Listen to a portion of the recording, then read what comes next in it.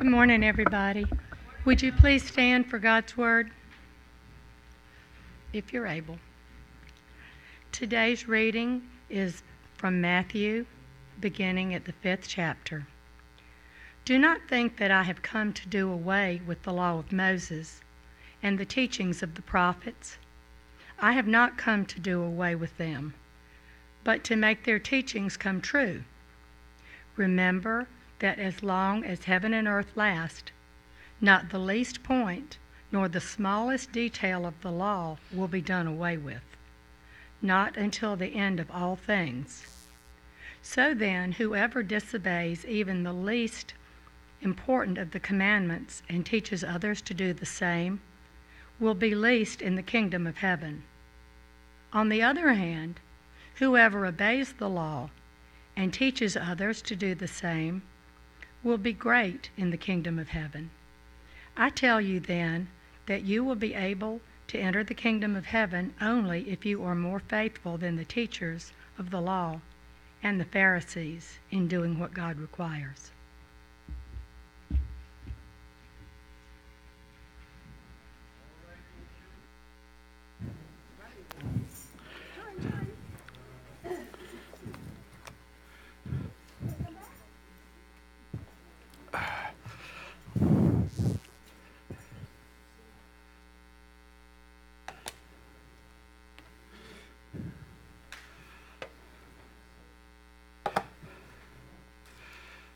All right, you ready to go deep?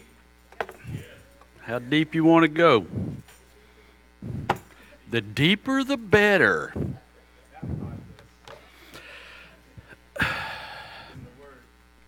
I like that, Jim.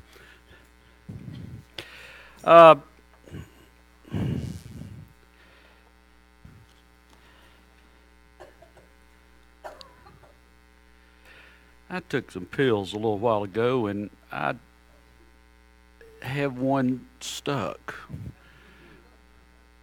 And almost half a cinnamon roll apparently didn't do it.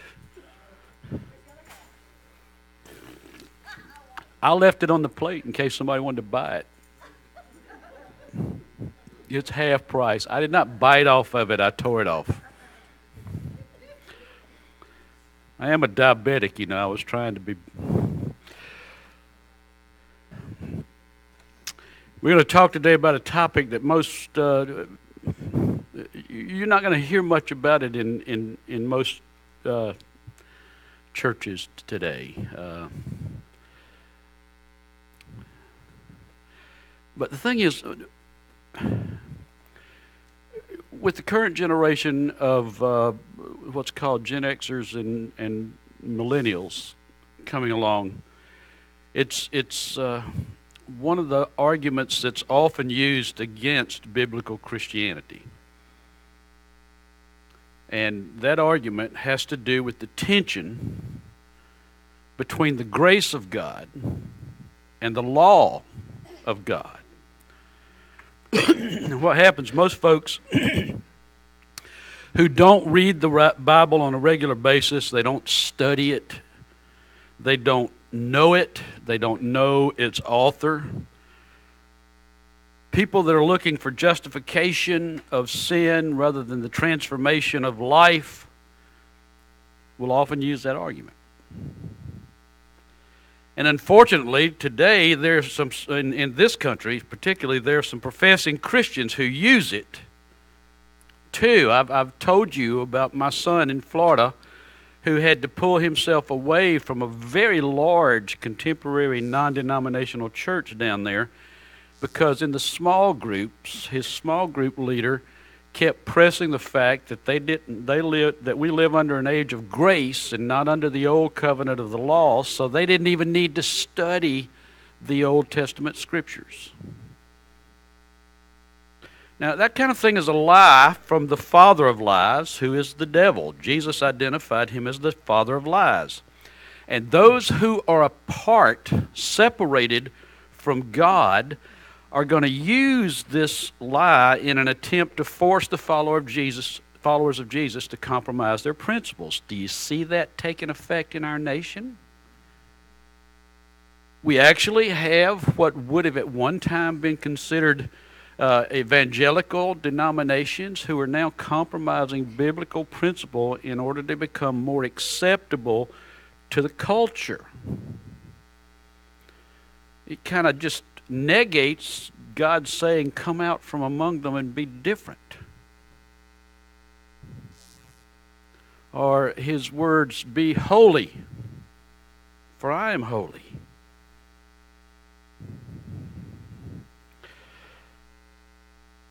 You know, listen, we just need to understand that lost folks are going to do what lost folks do, and that's rebel against the truth. So when you try to make a biblical argument with people that are separated from God, that's not going to make any sense to them.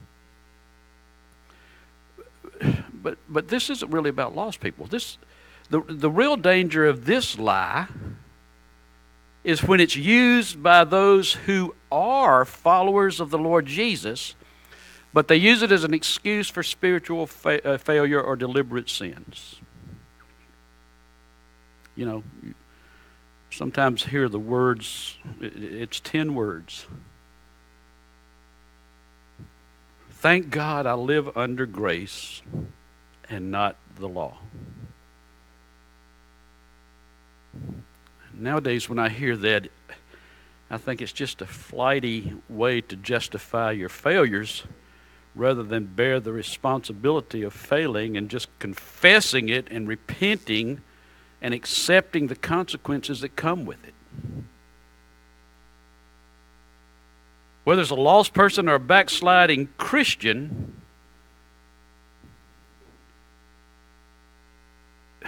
when they hear the truth, and even when it's presented in love, you know, simply, you know what you're doing isn't right. What's the verse that they like to quote? Just say it.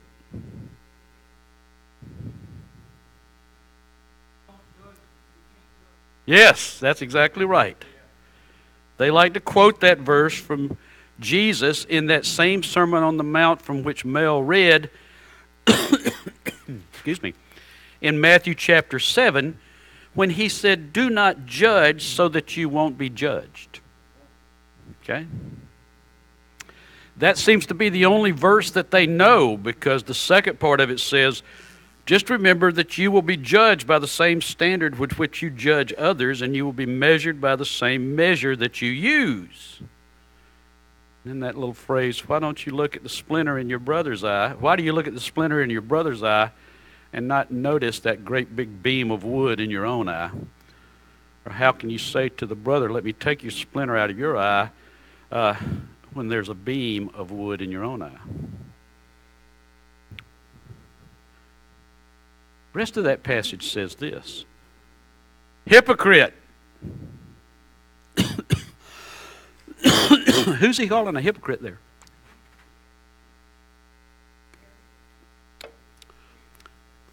The one who's pointing the finger and judging. But he's calling him a hypocrite because he knows that the one pointing and judging is guilty of greater sin than even the one they're pointing the finger at.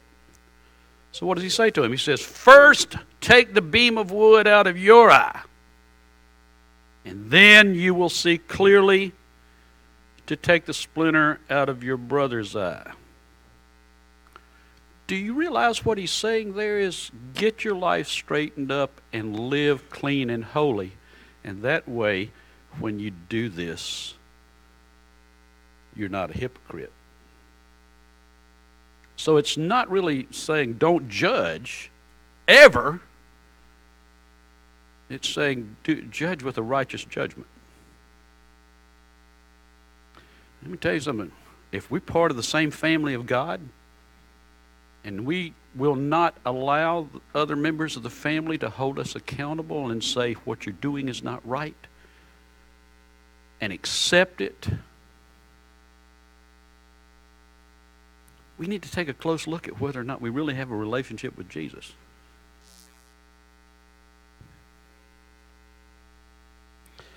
if you look at Matthew chapter 7, verse 6, which we just talked about, or Matthew chapter 7, verses 15 and 20, be on your guard against false prophets who come to you in sheep's clothing, but inwardly they are ravaging wolves. You'll recognize them by their fruit. Excuse me. And then he's talking about judging with the righteous judgment. You judge with the righteous judgment. So Matthew chapter 7, verses 1 through 5 has to do with followers holding each other to the same standards. It's not about not judging at all. It's about I'm holding you to the same standard that I hold myself to. Because this is the way God is going to judge me, and He's going to judge you the same way. And so I am calling you out because I don't want you to stand before God guilty. Okay?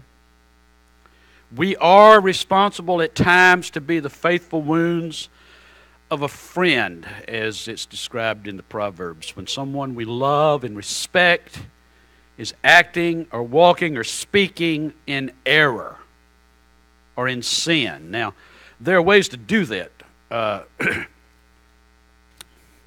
First of all, let me say ways that we don't do it. We don't do it on Facebook.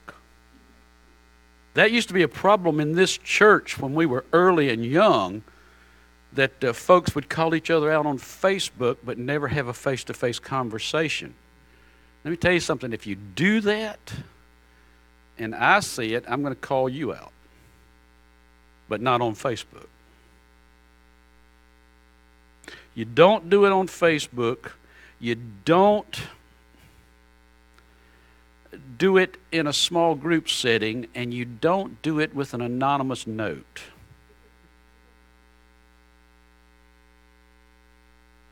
None of those are biblical or Christ-like.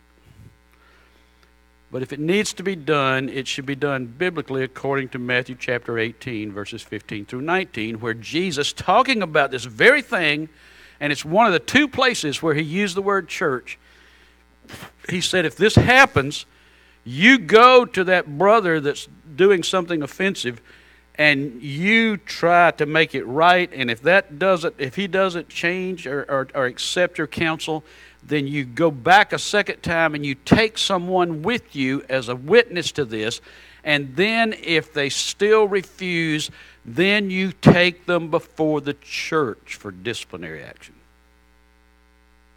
And if they will not listen to the church, they become as an outsider to you, as if they're an unbeliever. So, most of us don't have the courage to take those steps, which is why we like to call people out in other ways. Don't do that. Because when you do that, you sin. Okay? I've gotten anonymous letters in my life as a pastor. And there was a time when those things caused me great anxiety. All of you could send me anonymous letters now, and they'd all go in the trash can.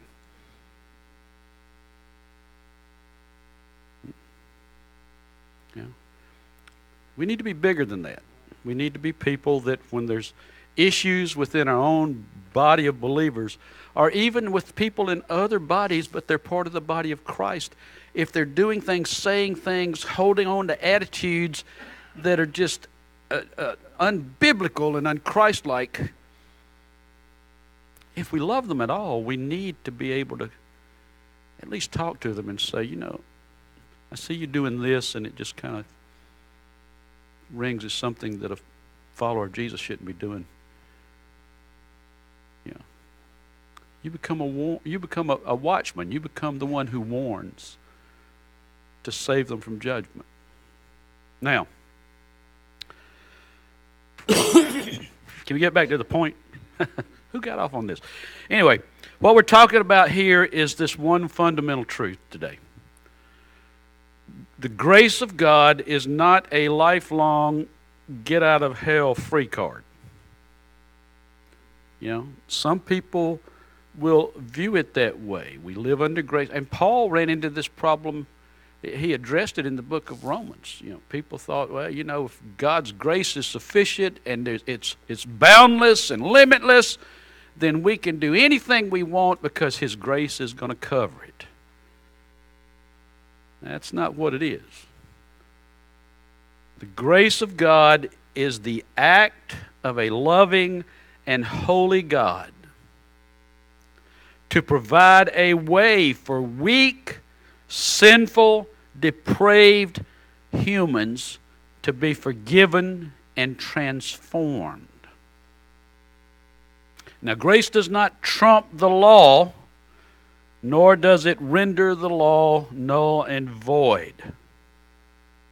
Jesus said that in the passage that Mel read from the Sermon on the Mount.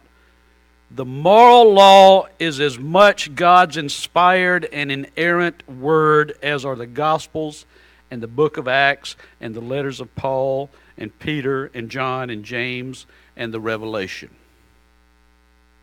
And it still is relevant to the followers of Jesus today as it was when God first spoke them. Now, if you go back to the passage that Mel read in Matthew chapter 5, verses 17 through 20, what Jesus is saying there is that he models the righteousness demanded by God. That's the perfect life. The life that God demanded of those that would follow him and trust and obey him in the Old Testament. Every one of them failed. Jesus came along and he modeled that righteousness perfectly. And everything that he taught perfectly aligned with all that God demanded and expected in the Old Testament. So in other words, everything he said and did affirmed the validity of the law and prophets. And when he spoke of the law and the prophets, it was a reference to all of the Old Testament scriptures that they had. And not only did Jesus say he did not come to abolish those things, he said he came to fulfill them. Now, if you got the time and you've got a copy of the scriptures, flip over to the book of Romans. Well, I love to hear the sound of turning pages. I know some of you are using electronic devices and I can't hear those. Romans chapter 10. And if you look at verse 4, Paul wrote, Christ is the end of the law for righteousness. To whom? Everyone who believes. Okay? So the grace is not extended to the world for everybody to just live any way they want to. Christ is the end of the righteousness to everyone who believes. So in other words, because the Lord Jesus paid the penalty for the sins of believers on the cross, his righteousness, remember the diagram last week, is poured into and onto us so that we stand righteous before God. Not sinless, but righteous. He made a way for us to be forgiven when we sin, even in a righteous state. Remember, John, in his first letter, wrote, if we confess our sins. A little earlier in that passage, he said, if we say we have no sin, we lie. And we make God out to be a liar. But if we confess our sins, we can always depend on him to forgive us and to cleanse us from every unrighteousness. How many?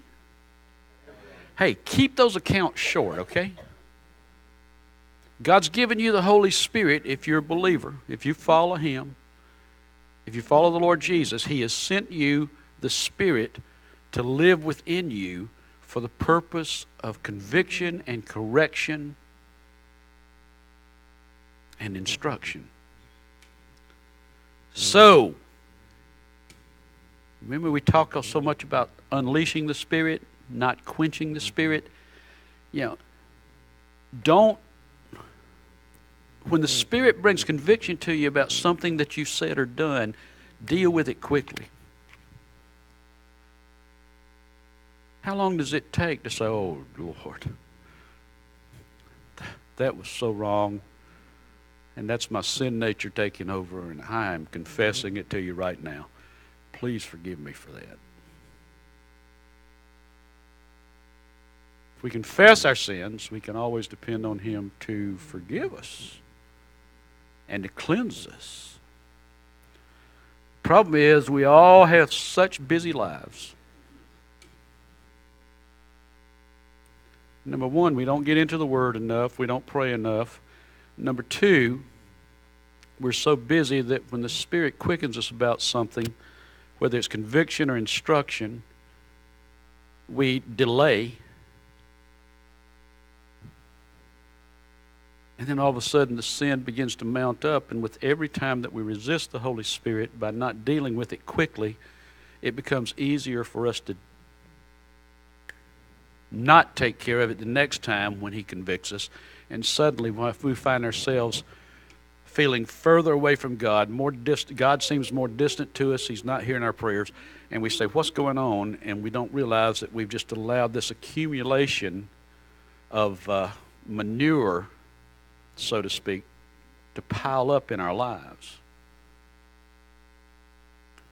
Our lives become like a stench to God. We've been redeemed, then we've gone back to wallowing in the mud.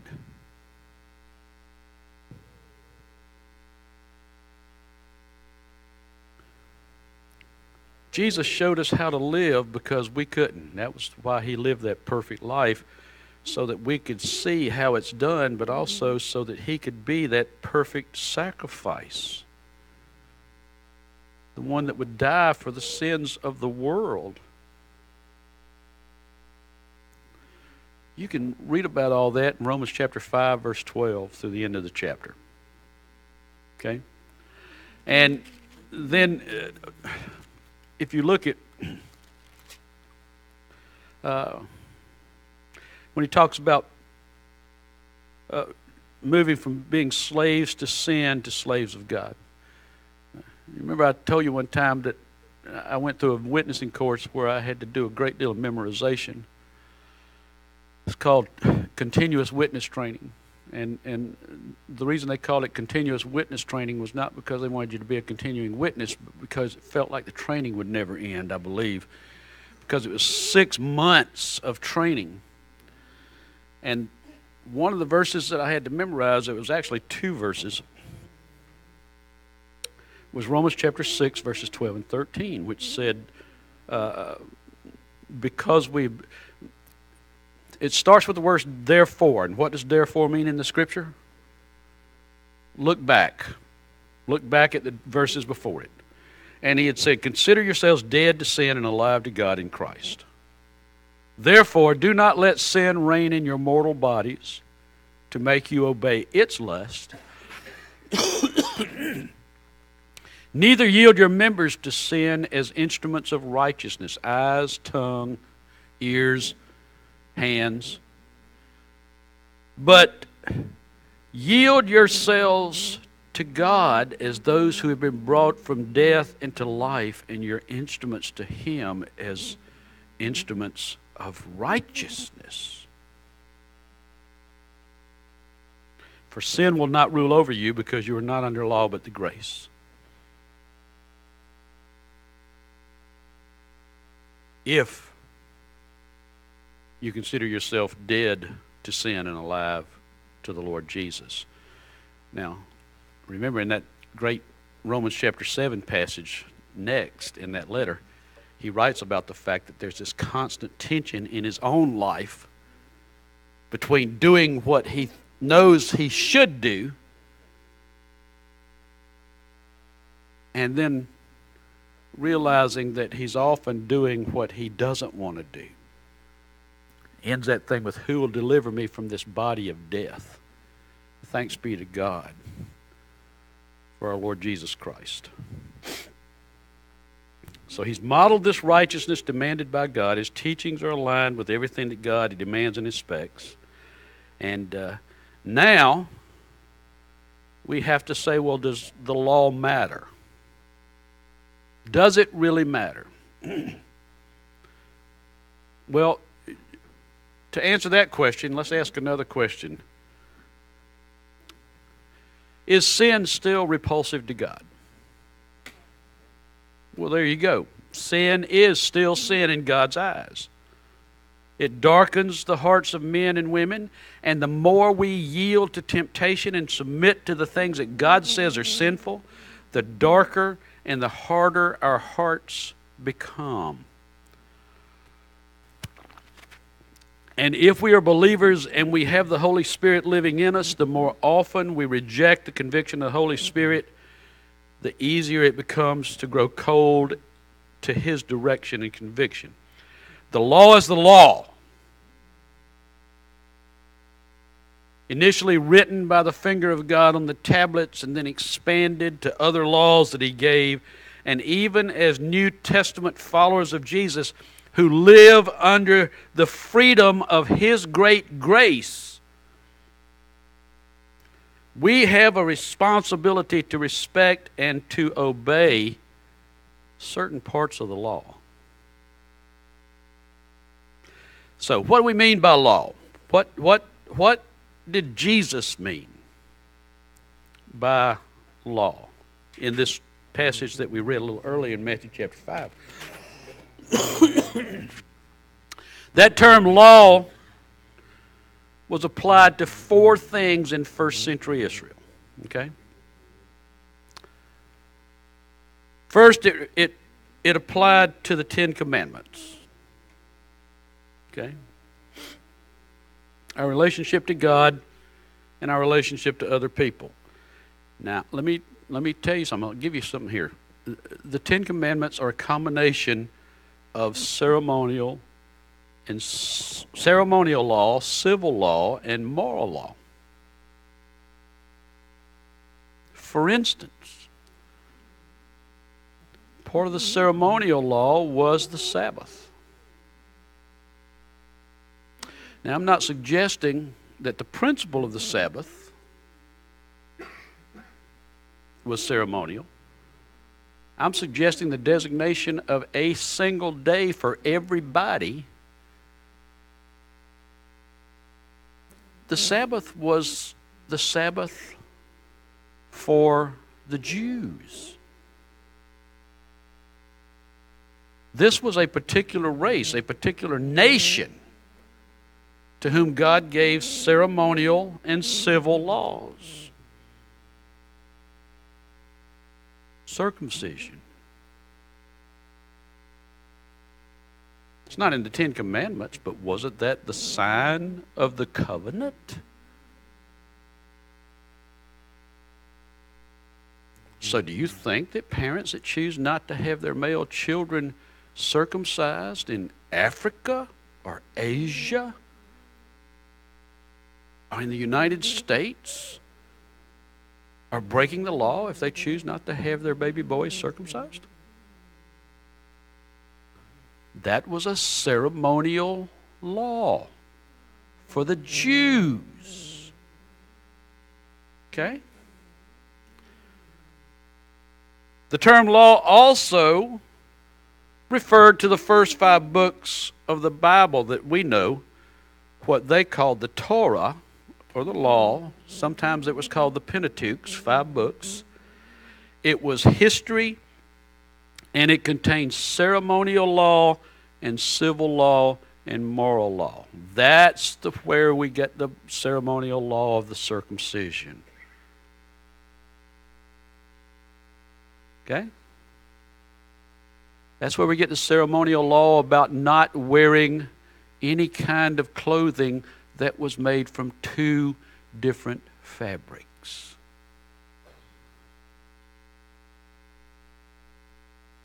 That's where we got the ceremonial law for not making any markings on the skin or cuttings in the flesh. Like the prophets of Baal and Asherah would cut themselves to try to get the attention of their God when they were in the battle with Elijah. Does that apply to modern day ink? Not necessarily. That's not a moral stipulation. Let's face it, there's some ink that's detestable, but it's not just because it's ink. I have ink. My ink is tasteful unless you're Islamic. And then because it's written in Koine Greek, so it would immediately identify as a Christian. We have to be careful about it. And the law also involved the entire Old Testament that we know that they had, that included history and poetry and ceremonial and civil and moral laws. And by the way, the civil laws were the things that God established for them, like it was a combination of ceremonial and civil when He gave them instructions on where to bury their refuse outside the camp.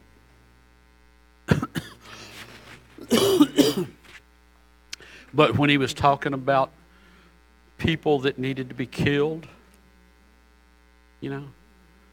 if you find somebody that's practicing witchcraft, put them to death. If you find somebody practicing homosexuality, put them to death. If you find somebody who has committed adultery, put them to death. Why do we not do that now? Couple of things. Number one, we are not the Jewish nation. These ceremonial and civil laws were given to the Jewish nation at a time when they were going to take over a land that God was giving them, that was possessed by a number of people groups that worshiped false gods and engaged in all kinds of illicit and sexual behavior in deference to the gods that they worshiped. And God did not want His people getting involved in any of that. So rather than have the chance of that happening, His law was, if you encounter these people, you kill them. And if you encounter it within your own people, put them to death. Jewish civil law does not apply to us. And neither does Jewish ceremonial law.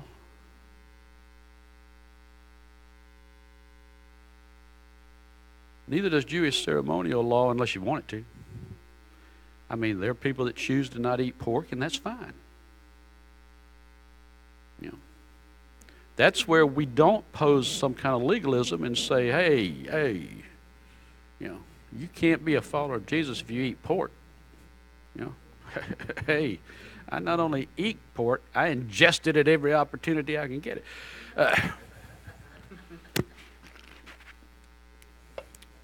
And by the way, if you think back,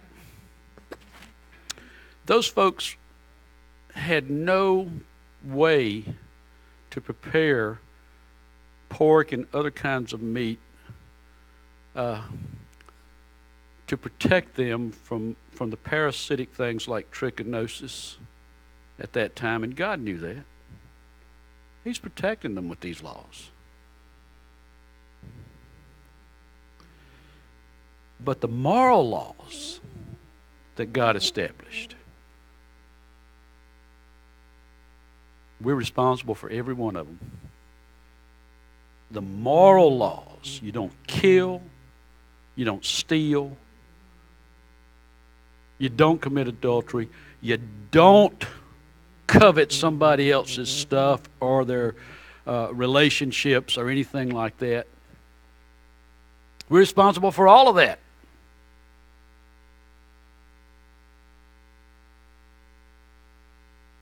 People say that Jesus never spoke about homosexuality. Well, He did speak about marriage, and in speaking about marriage, He says that it was God's design from the start that marriage would be between a man and a woman. That's New Testament. So,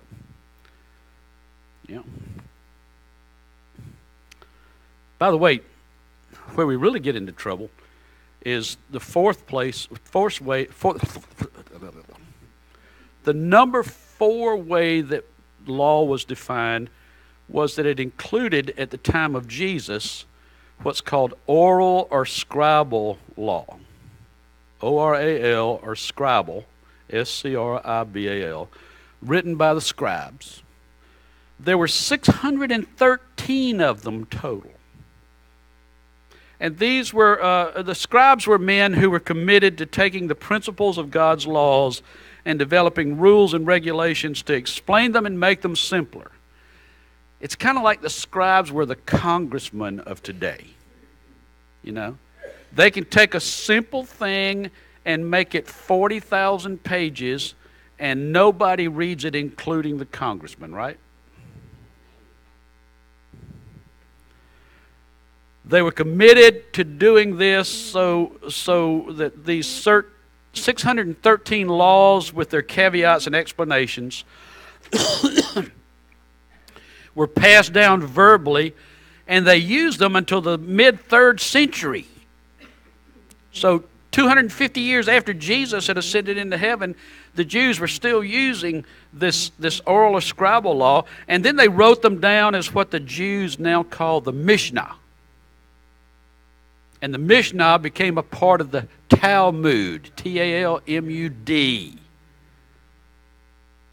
Now, when you hear or read in the New Testament in these gospel accounts of things like the scribes and Pharisees getting upset because Jesus heals a man who was lame and told him to get up and pick up his bed and go, that they were more concerned that this was the Sabbath day and he was working on the Sabbath by carrying his mat than they were about the fact that he had been healed. That was part of the Mishnah. Okay? So, what we got here, the Old Testament is really filled with great spiritual principles. And perhaps the most important thing to remember is that those principles and laws are simply to remind us that in all things a person must seek God's will, and when he or she knows it, he or she must dedicate themselves to obedience. And that's exactly what Jesus did during his earthly life. He lived this perfect life according to the laws of God, not man-made laws, but the laws of God. He spoke what the Father wanted him to speak and did what the Father wanted him to do. He said, I can only say what I hear the Father saying. I can only do what I see the Father doing. Even his thoughts brought glory to God. The writer of the Hebrews tells us that he was tempted in every way as we are. And by the way, I get chastised about this from people that are far more intelligent and sharper than I am, but it hasn't changed my belief, and that is that because Jesus was born of Mary, he had a sin nature. And I justify that by using that Hebrews passage to say he could not have been tempted in every way as we are if he was incapable of sinning.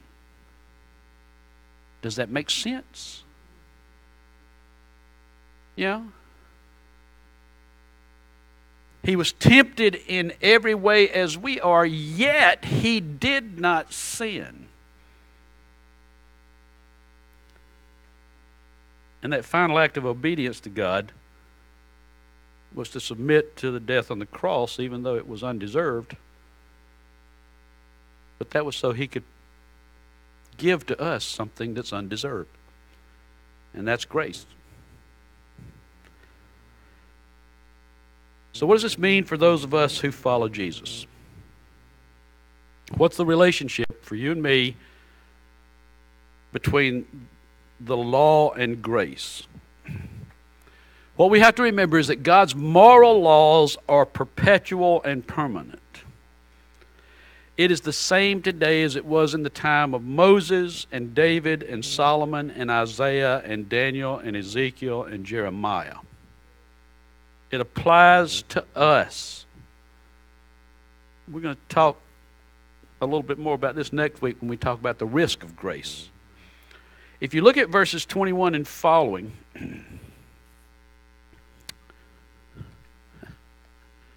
in Matthew chapter 5, Matthew chapter 5. He talks about this, you know. He talks about murder in God's eyes being equated with hatred. He talks about sacrifice and obedience. He talks about adultery and lust. He talks about divorce versus permanence. He talks about revenge versus loving our enemies. You know, he's talking to these people, and they lived in a culture where the religious leaders said, as long as you don't do it, then you're good. And Jesus was saying, if you think about it, you've done it. God knows, because God knows your thoughts. Jesus let us know that God's not concerned, as concerned, he's concerned, but he's not as concerned with what's going on the outside as he is what's going on in the heart. So while you might not get caught in the act, Jesus says, hey, if you even entertain the act in your heart and mind, it renders you guilty before a holy God.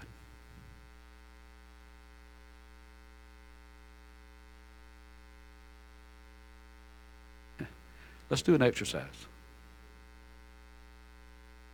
Everybody still with me? You're still engaged? Are you shaking your head? No? I want you to think, and I know this is going to be tough for some of you. I want you to think, and God's going to understand this, okay? I want you to think about the last thing that you were thinking that you know was displeasing to God. Just real quick, just let it run through your mind. And then I want to ask you, can you ever imagine God having that kind of thought?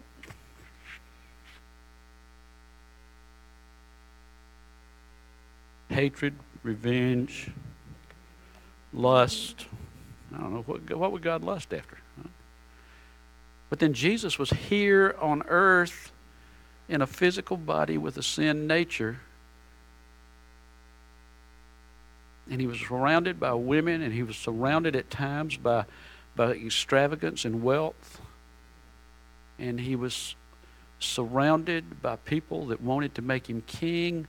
You know, all of these things, lust of the eyes, lust of the flesh, pride of life. Yeah.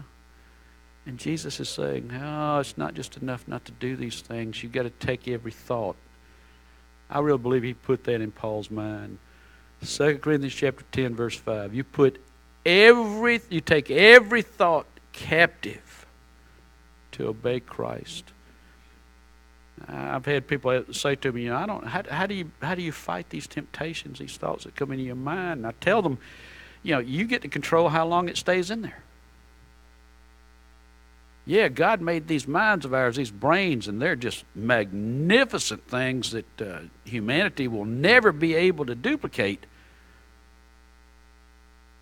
But he's given us some control over it. So while we may not be able to control what goes into our eyes or ears or what we feel or think, well, we can control what we think because we can control how long it stays there. And that's what Paul meant when he said, take every thought captive to obey Christ. You got to put it out of your head. You're probably going to have to substitute something for it. That's why it's good to memorize Scripture.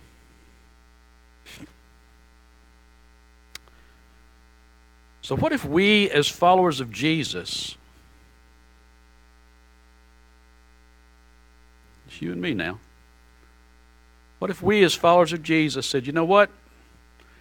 Not going to commit adultery, not going to commit fornication, because I know that single adults think that they've been freed up from the fornication clause.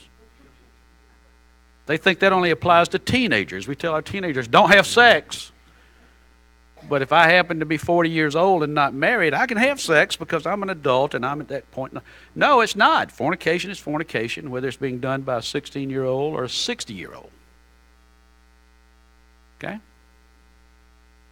And I know that you don't like to hear that, and some of you may not come back, but that's okay.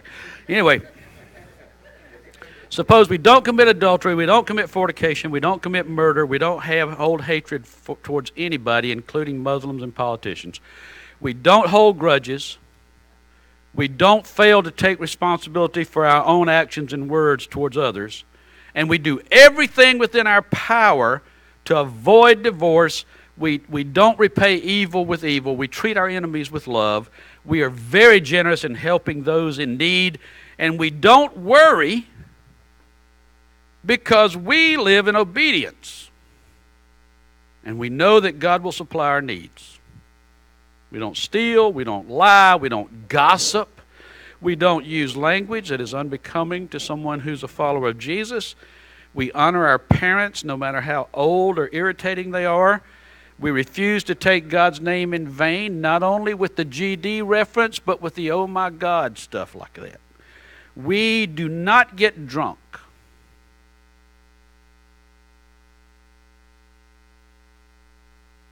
The Bible doesn't teach teetotalism. If you think that's liberty or license to drink as much as you want, moderation, my friend, that's a biblical principle. We don't get drunk. We don't abuse medications. You know, this list could go on and on and on. We don't do those things because God's moral laws are the framework of the righteousness that we could not achieve on our own, and it's the righteousness that He requires. So Jesus did it for us. Came and lived that perfect, righteous life. And then He died for us as the perfect sacrifice so that our sins could be forgiven. He's raised from the dead. He's now seated at the right hand of God to make intercession for us when we fail. He sends the Holy Spirit to live within us as a gift. And He is there to convict us when we sin so that we can turn and repent, to teach us what is the right thing to do when we have questions about that, and to empower us to overcome temptation. And with His righteousness poured into us, we have a righteousness that then, what did He say at the bottom of that? Let's see. I tell you, unless your righteousness surpasses that of the scribes and the Pharisees, you will never get into the kingdom of heaven. Well, let me tell you something, friends, with what we just talked about. With His righteousness poured into us and our obedience, we have a righteousness that exceeds that of the Pharisees. You know, wait a minute now. If His righteousness is poured into us, why do we need to do good things? Well, there's a couple of reasons. First of all, I want you to understand that it's not so much good things that we need to do, but it's God things. Okay? We had this discussion in the small group on Wednesday nights a couple of weeks ago. And I think we talked about it again last Sunday. But non-Christian people can do good things.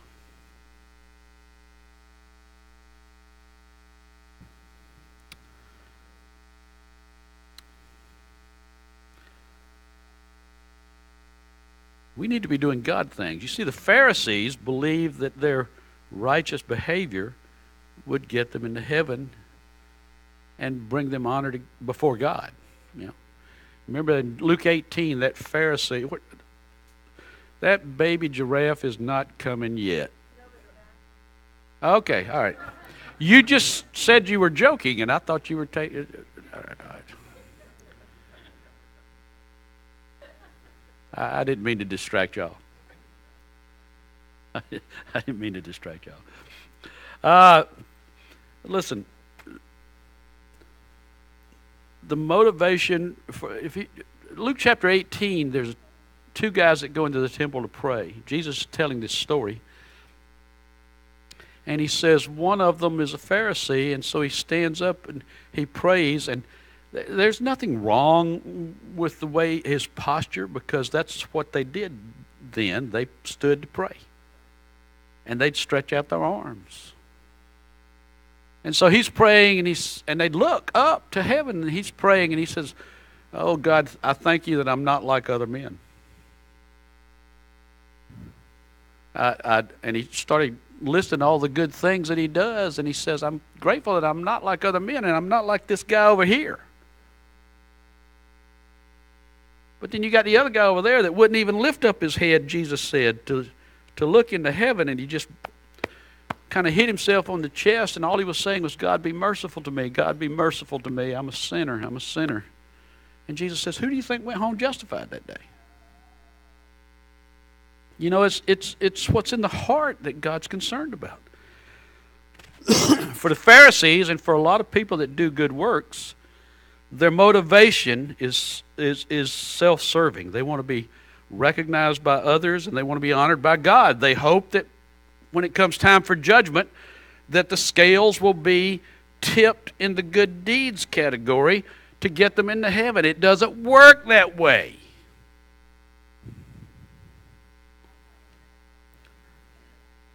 But for those who are humbled,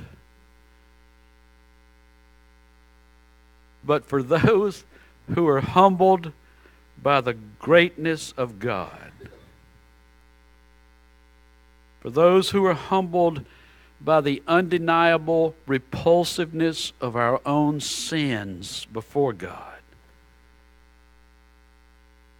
for those of us who are humbled enough to realize that the Lord Jesus is our only hope, the Holy Spirit opens our lives to His righteousness. And when that happens, we can be born again. God the Father draws us. The Spirit convicts us. The Lord Jesus saves us. And once we are born again, the motive of our works is to please and bring glory to God. Again, Paul, Galatians chapter 3, verse 17. It's pretty simple. Easy. You could memorize it right now.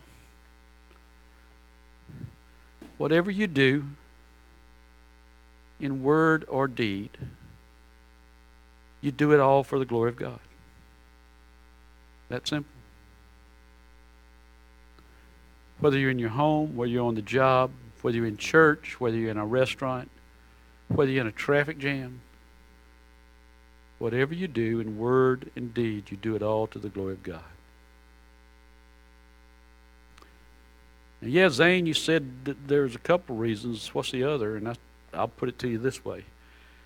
James chapter 2 says something about faith that does not produce good works. Do you know what it says? It says that faith is dead. So it's not the good works that bring faith and salvation. It's the faith in Christ and the salvation that should then begin to produce the good works in our lives and obedience to the moral laws of God. It's that simple. So what does Jesus' life and teaching about this reveal to us about the law? Here's a couple things. Number one, reverence for God the Father and respect for others is the sum of the law. Jesus said when he was asked by a Pharisee, or a lawyer, a scribe, really, one of the scribes, what's the greatest commandment? And Jesus says,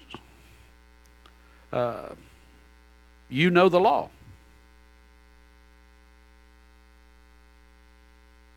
What does it say?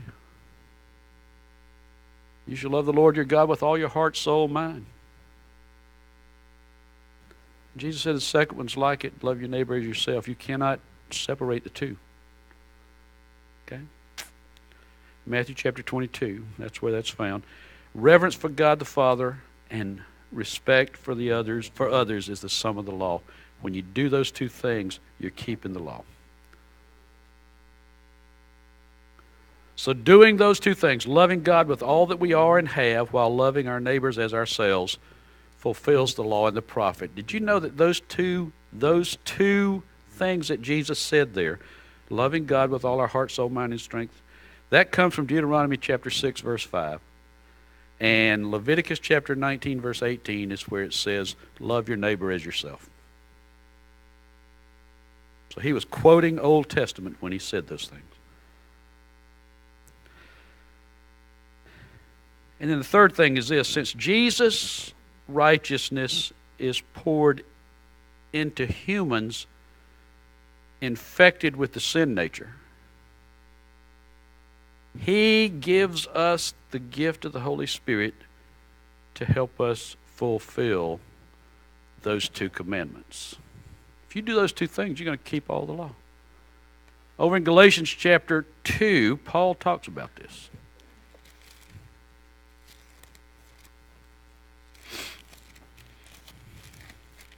And this is where we're going to end. Galatians chapter 5, verse 2.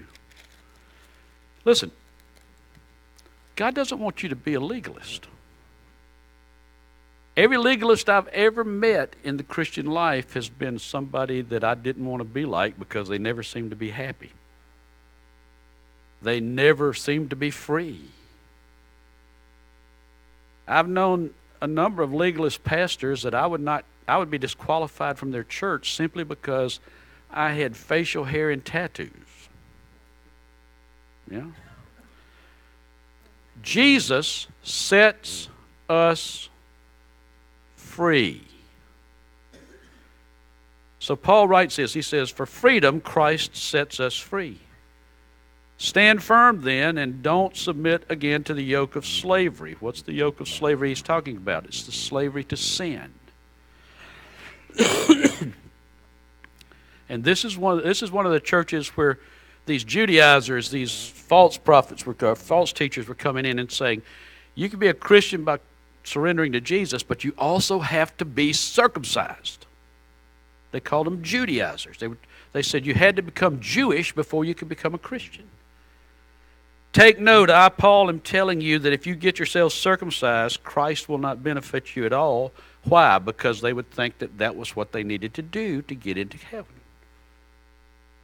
I testify to every man who gets himself circumcised that he is obligated to do the entire law if he does that. So in other words, if you follow their teaching and you become a Jew, then you're responsible for fulfilling all of the ceremonial and civil and moral laws.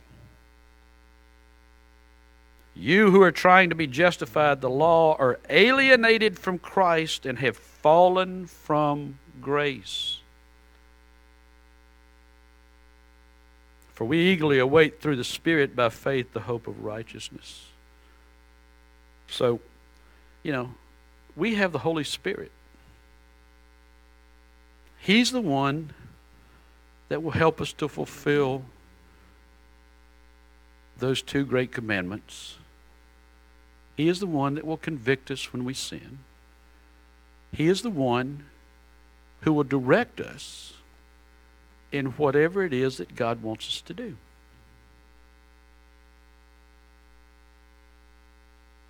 Any of this make sense to you? Do you have a better understanding of how we relate to the Old Testament law now? We're freed from ceremonial and civil, but we still are bound to the moral. Let's pray together. God, help us as your Spirit begins to woo us.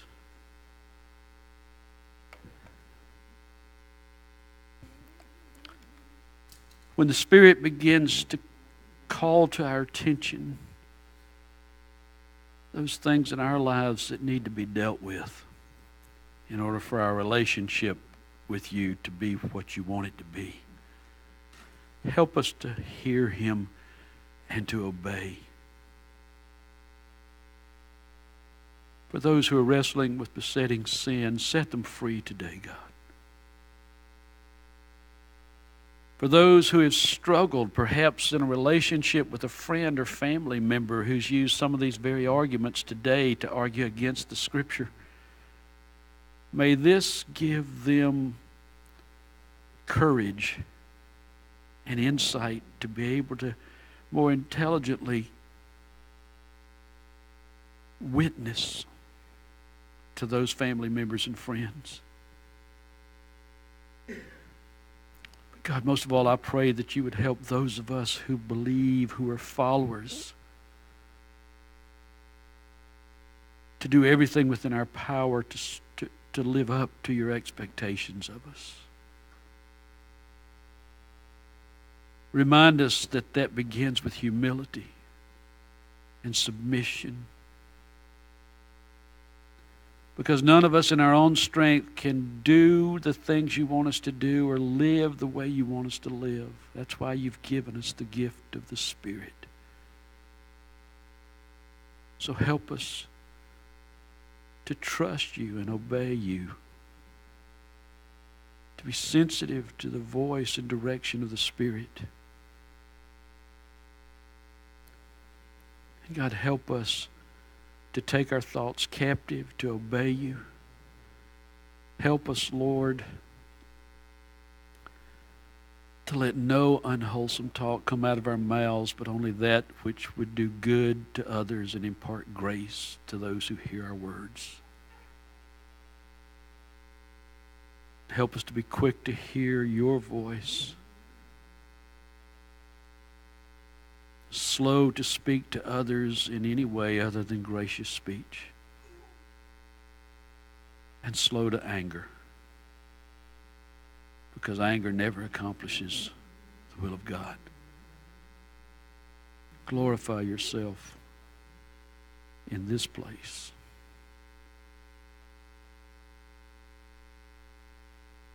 In Jesus' name we pray. Amen.